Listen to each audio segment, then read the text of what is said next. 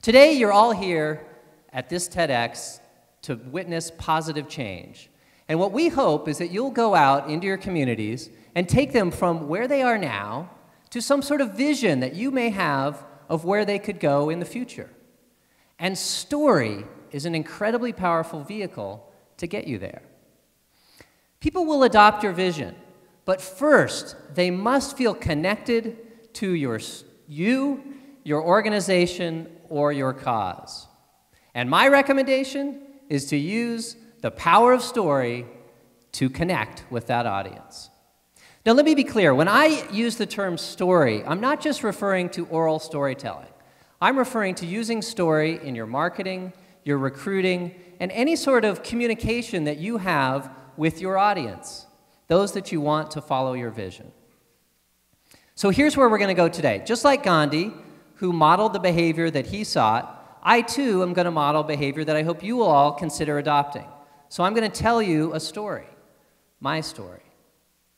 And then we're going to break that story down in the second half of the program, and we're going to take a look at how does story connect. So my story is titled, I Haven't Always Been David Lecours. And it begins on August 13th of 1968, when the stork decided to make a nice delivery right here in San Diego at Sharp Hospital. Anybody else born there? All right. And at 5:35, David William Heap, that was me, was born. Present at the time was my mom, duh, and her mom. Now, my father didn't learn about my birth until he received a telegram. But I have unique insight into exactly, you see, because at the time, my father was a Navy fighter pilot stationed aboard the USS Constellation off the coast of Vietnam. And I have some unique insight into exactly how he felt about my birth because I have a letter that he wrote to me, or to his parents, and I'm just going to read a couple lines for you. And it says, Dear Mom and Dad, I'm sitting in the cockpit, it's 95 degrees, and there's sweat dripping onto this letter. Oops. I'm writing to tell you how great it is to be a father. I'm thrilled about having a boy, but wouldn't mind too much if the next one is a girl. Now that I have a son of my own, I can appreciate a little more everything that you've given me. Love, Bill. Okay, so now it's August 24th. It's 11 days after my birth. My mom and her mom are at our home in Rancho Bernardo, and they're about ready to go to the airport to pick up my aunt. She's coming to California for the first time to meet me. There's a knock at the front door. My mom answers the front door, and instantly her world implodes. Because standing in the doorway are two Navy officers and two wives of the commanding officers of my father's squadron. And they don't have to say anything, because instantly she knows that her friend from junior high school, who became her sweetheart in high school, who became her fiancé in college, who became her husband, will not be returning home. And she also knows that I will never have the opportunity to meet my father. So let me explain to you what happened on that day. My father was in his aircraft, the F-4 Phantom, about ready to take off on the aircraft carrier.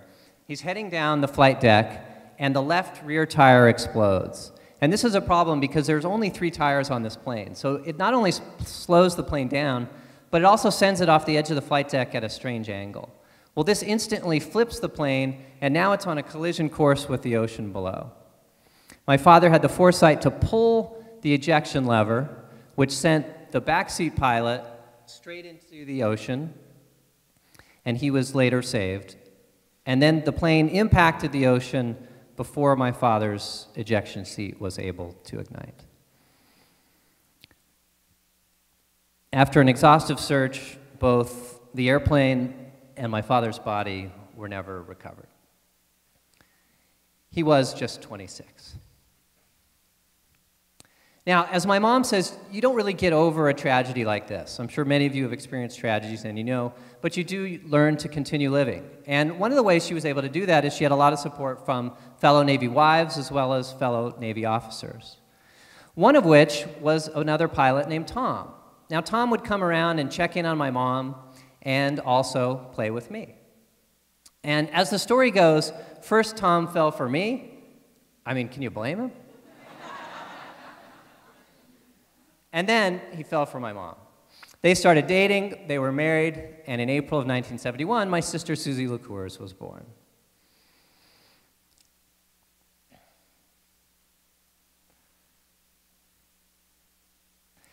So, ultimately, Tom, there's a phone call. Tom Lecours adopted me, and today I am David Lecours. So I think from this photo you can tell that I was a pretty well-adjusted kid.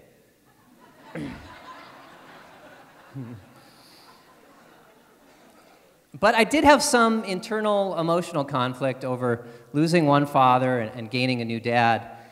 And I gained some resolution about this particular issue just recently when we found an old reel-to-reel tape that my father had made as an audio letter that he sent home to his parents. We took that tape to a lab and had it converted to a CD, and I had the opportunity to listen to my father's voice for the first time.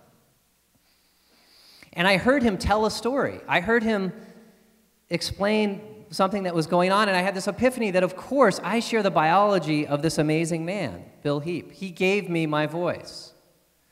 And Tom Lecours, the man who raised me, well, he gave me the confidence to use that voice.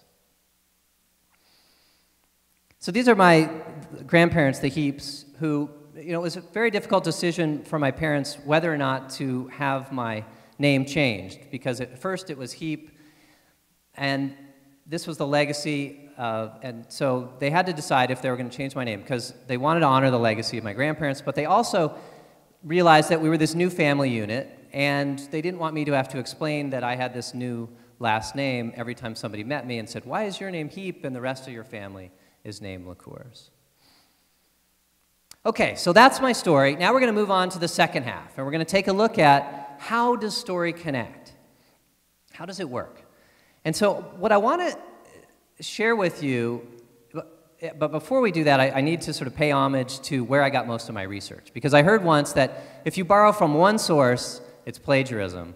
But if you borrow from many sources, it's research. Exactly. Okay, so how does story connect? Story allows us in. Let me tell you what I observed of you all as the audience once I started telling my story. A lot of you relaxed back into your seats. Your jaws become a little more slack. Your eyes open up. Now, I couldn't see this, but there's a good chance that your heartbeat started slowing and your blood pressure even lowered. So story allows us in physically. It also allows us in mentally. Story has this ability to induce a form of trance where we become less analytical and more connected with the imagination and subconscious centers of our brain. And I think this partly comes from the conditioning of being told stories as children. And I certainly know that when I tell my nephew and niece a story, they're like little sponges absorbing every word. Now, this is presumptuous, but I'm going to assume that you're more open to hearing my message now because I first made myself vulnerable in telling you my story. Sometimes the truth of our message can be too cold to take in. If we're taking on big, heavy subjects, which we need to be, like global warming, poverty, homelessness, saving the sea turtles, sometimes the truth of that can be overwhelming for our audience, and it brings up feelings of guilt or shame in them for not doing more. But when you clothe that truth in story, then people will open up the doors of their minds and allow you in.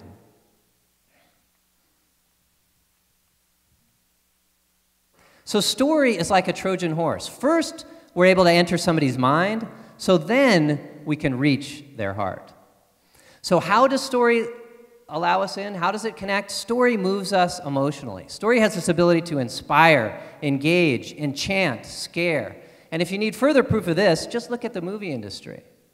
We like to be moved. In fact, when we're moved emotionally, we feel acknowledged. We feel like the person telling the story gets us. Human beings crave drama. I mean, so much so that if we're not getting it, we're really good at creating it in our own lives. And if you want to reach people, you can't just do it on an intellectual level. You've got to connect with them on an emotional level. So why is emotional connection so important? Because we buy and make big decisions based on emotion and later justify with fact. Let me give you an example. Think back to the last time you made a big purchase decision. Let's say it was to buy a house. Sure, you do a lot of research, but at the end of the day, you walk into what is your new home, and it just feels right. And then you justify and you say things like, well, it's in a great school district, the resale value was supposed to be good, and there's a great opportunity to do some landscaping. As a society, we are drowning in a sea of facts. So throw your audience the lifeline of a story to help make sense of all those facts. Facts are free, they're ubiquitous, and they're available as fast as you can type in Google. So as such, facts have become somewhat of a commodity, and they're not as valuable as they once were. Now, I think with statistics, we can all agree that you can torture numbers long enough, and they will confess to just about anything. But when you weave story in with those statistics, then you can deliver that message with an incredibly powerful impact. Let me give you an example of this. When I tell you there were 58,000 American servicemen killed in the Vietnam conflict, that number, 58,000, is tough to get our arms around. But when you see a visual story, like the one that Maya Lin told when she designed the Vietnam War Memorial, and you've got this sea of names that appears to stretch almost to infinity, well, I can tell you from personal experience of seeing my father's name, that is delivered in an emotionally powerful way.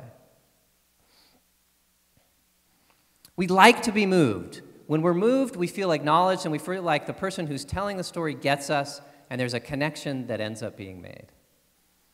So story has this ability to move us from getting to know, to like, to trusting us or our organization. And once we have that trust, then we can use story to model the behavior that we seek. So how does story connect? Story models behavior. If we want people to change, that means we want them to adopt some sort of new vision.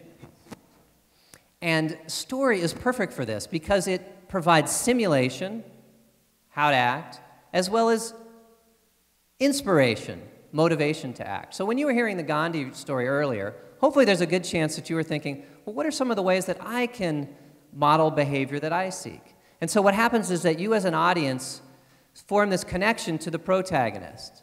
And then you start to think, and this is why story is really incredible, is because you start to fill in the blanks and use your own thought process for how you're going to get that done. So story encourages participation. There's some fascinating things happening these days in neuroscience in relation to story. When we wire somebody's brain and tell them a story and look at it on a monitor, the exact same areas of somebody's brain light up as if they're actually experiencing the story that they're hearing about. So this is good. So story becomes like a flight simulator for the brain. And the reason this is terrific is because we don't typically have formal authority over those that we want to adopt our vision. They're not our employee, they don't report to us. So story can serve as almost like mental software. And somebody's going out through their regular day, and then they have an opportunity to hopefully adopt or make a decision that we're hoping to influence. And then that story will replay and make a positive influence upon them and affect the outcome.